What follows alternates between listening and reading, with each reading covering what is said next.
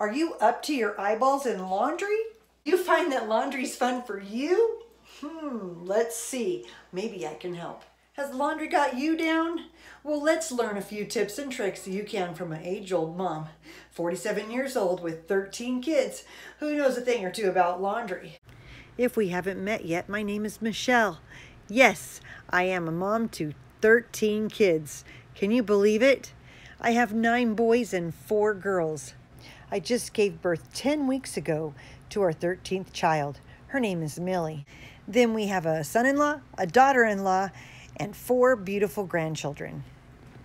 So today I'm going to share with you some of the problems and complications that I've had doing laundry and the solutions I've found that have helped. And who knows, maybe they'll help you too. Watch and see. So laundry is one of those things that can become really a big problem. You know, it's a challenge because it's something you have to do all the time. And some people get annoyed with it more than others. Sorry for the darkness, it's getting dark here.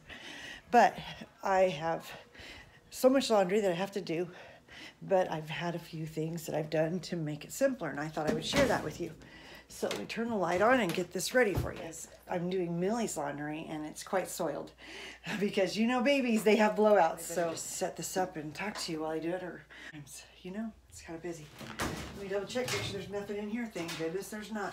So a mom with 13 kids is going to have a lot of laundry, right? Well, except for in my position, I have done the thing where you teach kids how to do their own laundry. Wait, what did she just say? Let's hear that again. Sometimes those kids just need to do their own laundry. We handicap them by doing it for them for way too long. They're perfectly capable, I assure you, perfectly capable. Fact, my kids who are 3 to 6 years old are perfectly capable of sorting laundry. And that's when I start them. Start them young, get them helping. Learn to be part of the community, of the family. So my kids that are 6 years old will literally sort darks from lights. Sure, I'm right there with them, but I'm making sure they learn how. Because by the time they're 8, well, even by the time they're 6 and 7, I'm having them sometimes put the wash in the actual machine, in the washer or the dryer. And it makes it really helpful when they already kind of have a head start on that and you teach them about filling it up. But by the time they're 8, I'm literally helping them, guiding them through it, and I'm making sure they know which buttons to push, and I'm making sure they know what to drop in, and I'm making sure they know what fabric sheet and what temperature to turn things on, so that by the time they're 10 years old, I only have to watch them once or twice, and then they're on their own. Makes them feel big, and then they're independent, and they have a life skill that will help them and benefit them for the rest of their life. And my kids, once they're about 8 years old, I start teaching them how to do laundry. And once they are 10 years old, they're doing it by themselves. They don't need me anymore. So until that time, it's kind of that way. But I just thought that, you know, if it's a problem, sometimes we make it bigger in our head than it really needs to be. Laundry doesn't need to be a big problem. Laundry doesn't have a lot of steps to it, unless, of course, the clothes are soiled. Even then, there's tricks you could do to make things better. Like, for instance, I'm washing the baby's clothes. The baby's clothes I always wash with Dreft because I don't want them to have allergies and I love them to smell good. I also add quite a bit of hydrogen peroxide and a Clorox to pod. I'm not one of those amazing moms who makes my own soap, laundry soap, dish soap, all that soap. Eventually I'll make something like that, but not yet. Okay, I'm not there yet. But for now, we're just doing the laundry. And so, so I'm always trying to find tricks and tips and things like that just make laundry go faster and better. But one of the best things I've ever done was cut down on clothes. Because my theory is this: if I can't get your personal laundry done in 2 loads or less, then you've got too much laundry. And because I'm doing laundry once a week for my twins, I'm doing laundry once a week for Millie, and I'm doing laundry for myself once a week and my husband once a week. And then I also do laundry for the towels and bedding on the person's day of laundry. So that would total about 3 loads of laundry for sure. And that laundry is necessary, right? Like you want to, but when so like if I'm washing the twins' laundry, I can do that in sometimes just 1 load. The trick is I bought clothing and materials that were cohesive. like cottons and polyesters. Those wash really well together. And I try to do a lot of the colors that are similar so that they wash easier. And it's really made a difference. And they each have about 10 to 12 outfits. That way I know for sure I can have the laundry done in the amount of time it's going to take me to get back around to their laundry. And I really hate doing laundry on the weekends. So I'm only doing laundry about 4 to 5 days a week. So Monday through Thursday, Friday at the latest. And that just works really great for me. So if there's anything you can do to make it to where you don't have to do that much laundry, you know, you count how many people are in your family, then if you did that combining thing, you know, or the girls' laundry you wash together or the boys' laundry you wash together, then that should actually work really well for you. Did any of that even make sense to you? Here, let me break it down so that you can actually understand. Tip number 1 is all about establishing a pleasant atmosphere. Allow me to explain. So the first tip I have for you is to make sure that when you have your laundry room, to make sure it's painted a color that makes you cheerful, makes you feel happy to be inside the room, almost like takes your breath away, brings you joy, like Marie Kondo says. So when you walk in the room, you just go, oh, I'm excited to do the laundry. And then I also made it to where I have some cute but funny signs hanging in here, like laundry room, sorting out life one load at a time. That's a good, positive, uplifting motivation.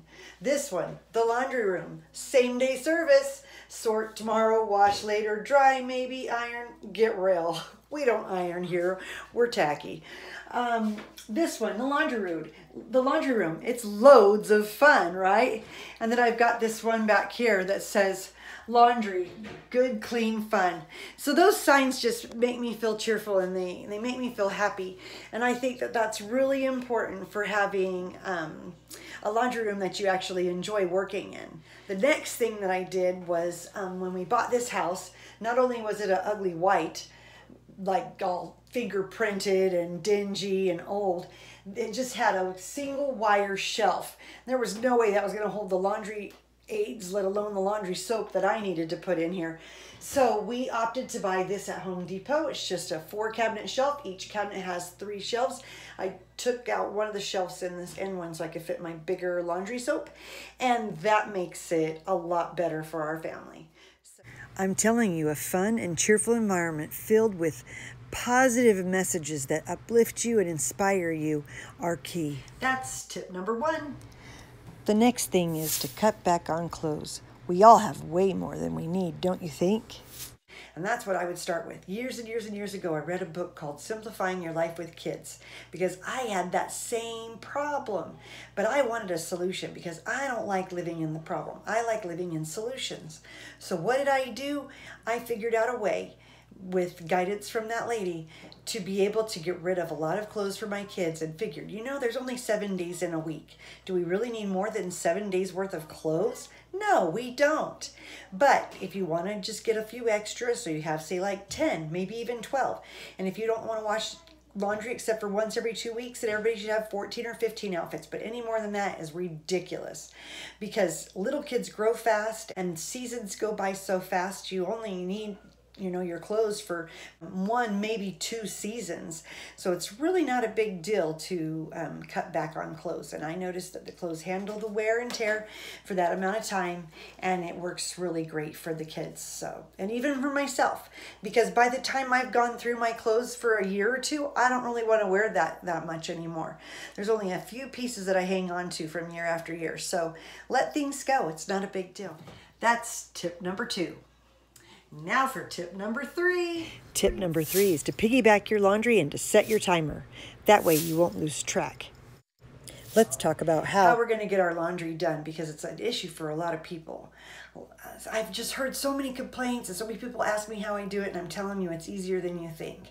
So when it comes to doing laundry, I do the laundry for my twins, Rated and Ripton, my daughter Millie, myself, and my husband. Sometimes he does his own, but usually I get to do his.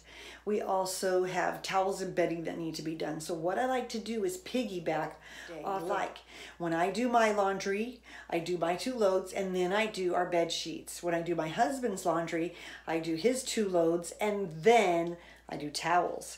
When I do Millie's laundry, I wash her bedding and her clothes. So that's 2 loads. And then when I do the twins' laundry, I wash their laundry with 1, sometimes 2 loads, and I wash their sheets. Does that make sense? So that way I'm not doing any more than 3 loads in one day. And that might seem like a lot to you, but for the amount of people I have, I think it's not very much. And I just set that timer and I'm done. It's perfect. Try it. Wait, what was that? I set the timer for 1 hour after I put the load in and 1 hour after I put the second load in. And that way I know I'm going to have the laundry done. And after my last load, I'm always going to set the timer one more time for about 30 to 40 minutes. That way I can remember to take it out of the dryer and start folding it to put it away. And that really makes a difference in how I get my laundry done. Clear instructions are posted right outside of the laundry room. The kids know exactly what day they want to do their laundry, and they know that they have 3 hours to do their laundry as well as their bedding. It says outside the laundry room that says, I do laundry from morning till 3 o'clock. After 3 o'clock, if you need to throw your laundry in, you can. But generally the weekend, Friday or Saturday, is designated for my teenagers to be able to get their laundry done, and my adult son who lives in this house. So that way everybody knows when it's free. So I'm not usually doing laundry on Friday, but definitely not on Saturday. And they get either the morning, the afternoon, or the evening slot. That way they have someone that's kind of bumping them out to make sure they finish, and that way they have a time slot so they know how much laundry they could get done in that amount of time. Sure, it'd be great if I had, 2 sets of washers and dryers. Sure, it'd be great if I had a commercial washer and dryer, but I just have a regular old everyday washer. And yeah, we go through washers and dryers. That's just the way it goes. We usually buy we've bought brand new washers and dryers, but we find that they don't really last a whole lot longer than the ones we buy used. So we just buy them on Facebook yard sale for $100, or whatever. And it just works a whole lot better that way.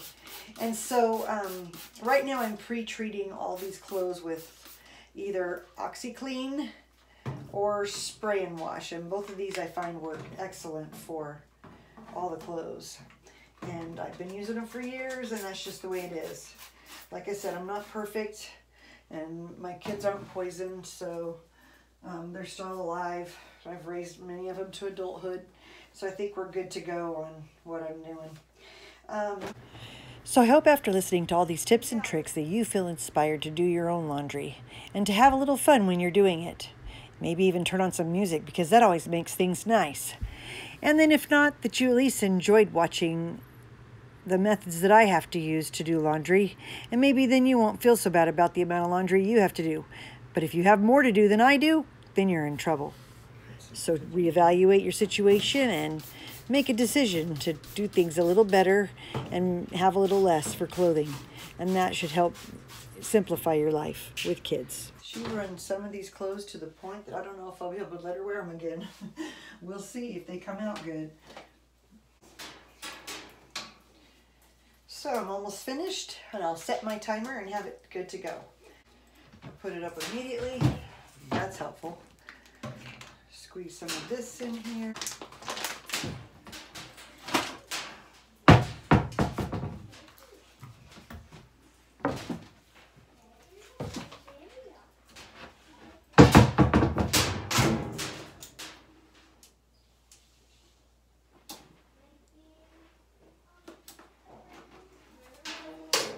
And that's how it's done. I hope you enjoyed this video. Put a thumbs up if you liked it. Be sure to subscribe so you can find out more problems that I have and then the solutions that I have to fix them.